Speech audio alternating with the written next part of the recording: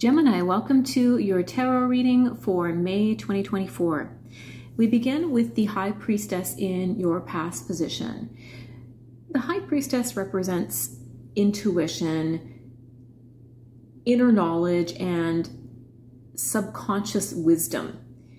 You may have been finding yourself relying heavily on your intuition and your inner guidance to navigate through some challenges or decisions. And it looks like you've had a really strong connection to your inner self recently and have been really doing your best to follow your instincts in terms of guiding your path. This card can be a card of decision making. We see the two pillars here representing, in some cases, two options. There may have been a decision that you've been weighing and taking quite seriously. So it looks like it's a big decision. The High Priestess is all about the need for reflection. There's something going on, or there has been something going on in your life that's required you to really do some deep thinking. And again, not on just that surface level, not a light decision, but deep thinking about something that's going to impact your life quite significantly in one way or another. The High Priestess is very much about our need to have spiritual purpose in our lives. The moon lying at her feet here represents how when we go to sleep, our subconscious delivers messages that a lot of times our dreams are just nonsense in a way, or they might appear to be nonsense.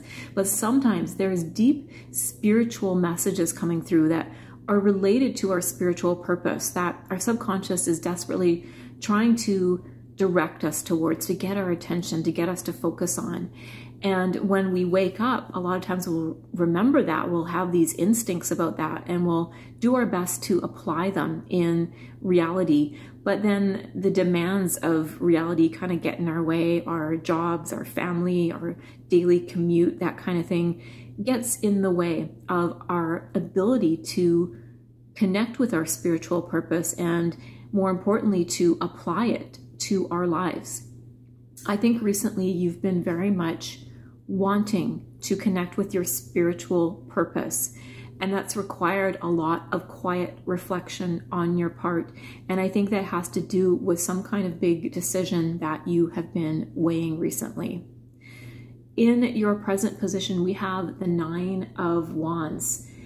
This card, when it comes up, often indicates that a lot of resilience and perseverance has been required of you. You've been feeling quite on guard, and you're feeling a little exhausted from the challenges that you've faced recently. You've really been through a lot. We see that bandage on his head indicating some form of injury, but you're still standing strong. You might be feeling a bit wary or defensive, but you are in a position of strength.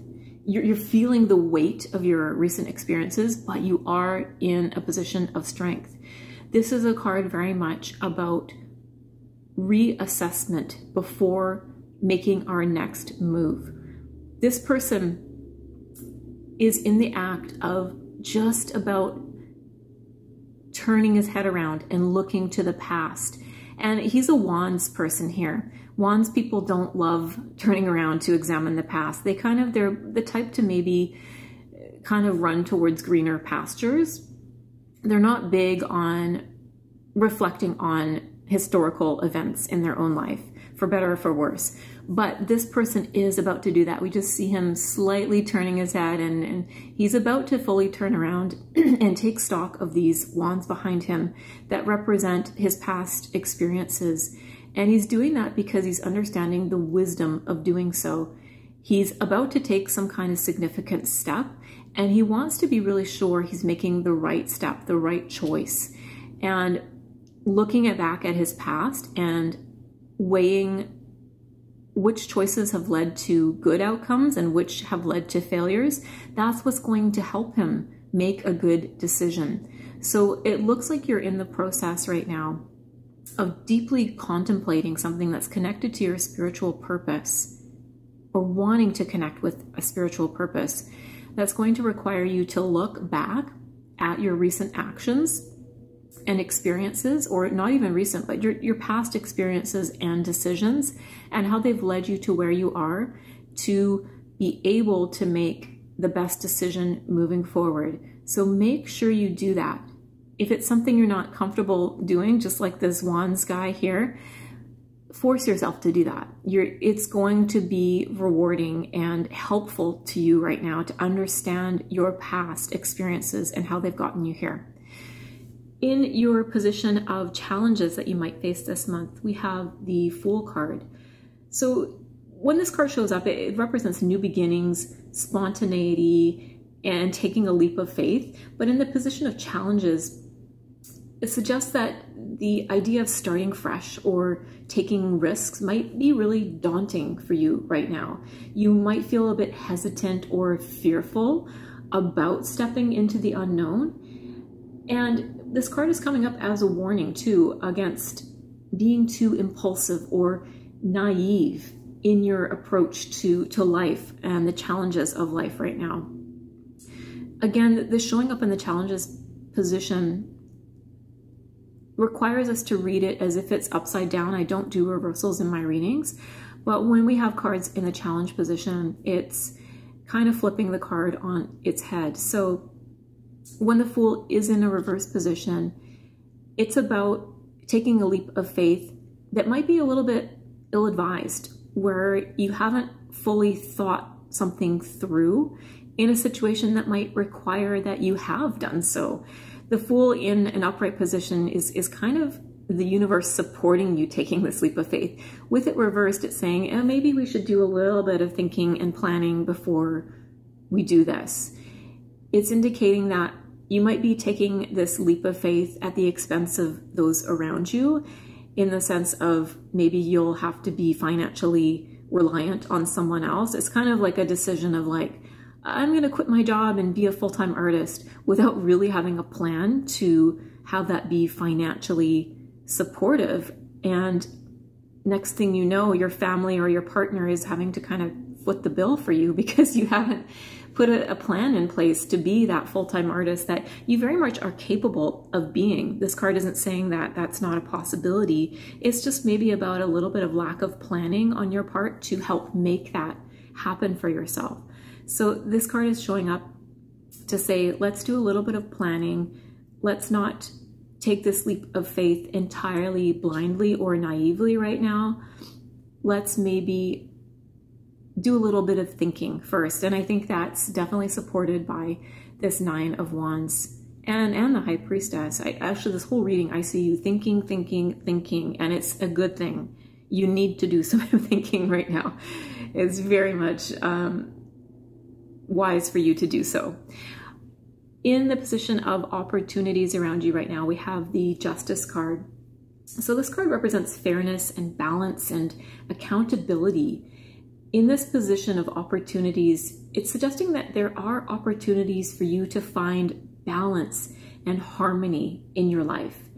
There may be some legal matters, negotiations, or decisions that are going to require some careful consideration on your part and impartial judgment, so kind of non-emotional judgment. When this card shows up too, it's encouraging you to seek fairness and truth in your actions and relationships. It's very much a card of consequence. So it's showing up in your opportunities position. It's suggesting to me an opportunity to, this is very much related to the Nine of Wands, to really consider how your past actions have gotten you to the place you're at, for good or for bad. And sometimes when the Justice card shows up, it's saying maybe things aren't great right now because of your past actions. Let's think that through. What did we do to get ourselves here? If we're not happy with the situation, let's take accountability. Let's say, how did I get myself here? And really think about those past decisions and how they've created your current reality. It's time to really weigh that. And that's very similar to the energy of the Knight of Wands. That's going to help you make better decisions moving forward. Because this is in the opportunities as well, I'm getting that there might be a new job for you coming in. Sometimes when the Justice card shows up, it's talking about legal documents, signing a new job contract, something like that. So there may be this month an opportunity for a new position that requires you to sign some kind of a contract. And, you know, that being on the heels of the Fool card in the challenge position, be sure you know what you're getting yourself into if you do sign any kind of legally binding contract, job or otherwise. Be really clear about the conditions and the consequences of that contract, because I think the Fool's coming in as a little bit of a relationship here to Justice in terms of not doing anything too hastily or naively, not reading through a contract, not understanding the fine print, not really doing our research on, if it's a new job, the work culture or the environment we're signing up to be a part of. So make sure you do your due diligence and your research before signing any contract. But I'm not seeing this as a negative thing. I'm actually seeing this as something that will actually represent the return of some kind of balance in your life. And you'll be kind of having this feeling of like, finally, all the hard work I put in around this career is finally paying off. Someone's actually going to reward me financially and otherwise for the hard work I have put in the past. And I think that's important to remember with this Nine of Wands too, that you have put in a lot of hard work.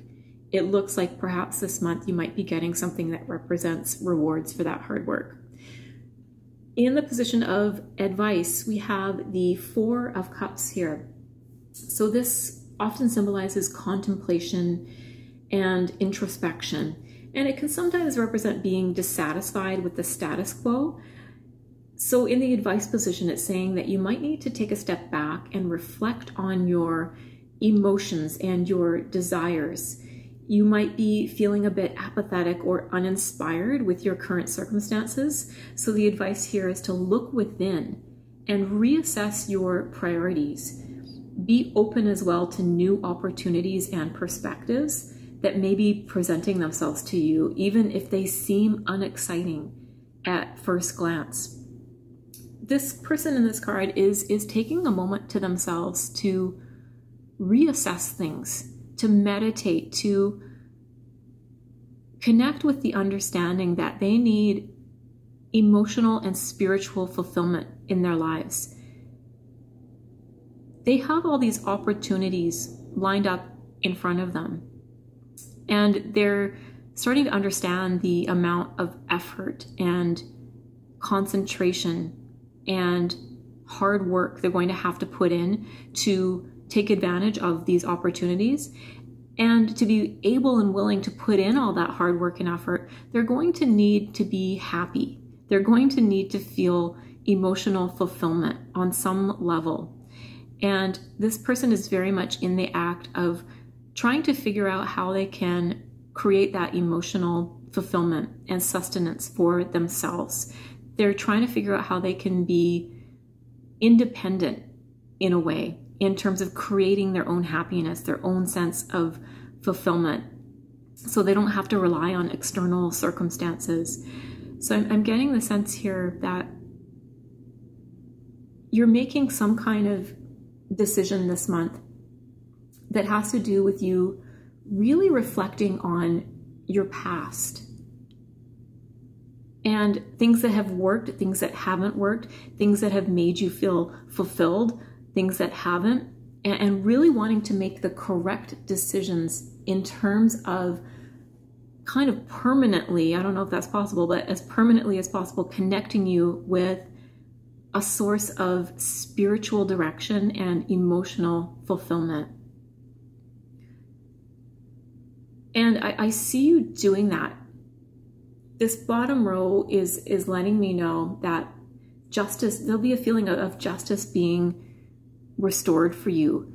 It's going to take a lot of mental energy. It's going to take some fortitude in terms of both looking back at your past and figuring out which decisions worked for you or against you, honoring this hard work that you've put in, and kind of forging forwards, even though you might be feeling a little weary a little exhausted, a little like, when am I going to get my just rewards for all of this hard work that I've put in?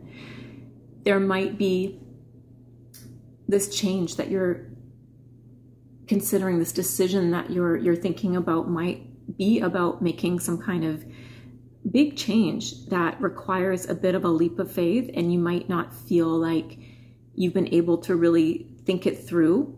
You might not be able to see the future. If I make X, Y, or Z decision, you might not be able to see exactly where that's going to lead you. And that's a bit scary, and you are being advised to not be completely naive in doing so. But I think once you make this decision, it's going to constitute a feeling of things being balanced out again, some kind of karmic reward coming in for you that is the result of your willingness to do this spiritual work of reassessment, of realigning yourself with your spiritual purpose. So that is your task this month. Tap into that high priestess energy. Allow her to guide you. Your intuition is kind of screaming at you right now. We need spiritual direction. Even if this is to do with a career, if this is a relationship reading for you, whatever it is, there needs to be emotional fulfillment and spiritual direction involved in this decision. That's the only way you are going to end up feeling happy and good right now. So involve that in your decision making, and you'll be sitting pretty. So that is your reading for this month. I hope you enjoyed it. I hope it resonated for you. Please do let me know in the comments what you thought. Please be sure to like and subscribe as well. And thank you so much for being here. I'll see you next time.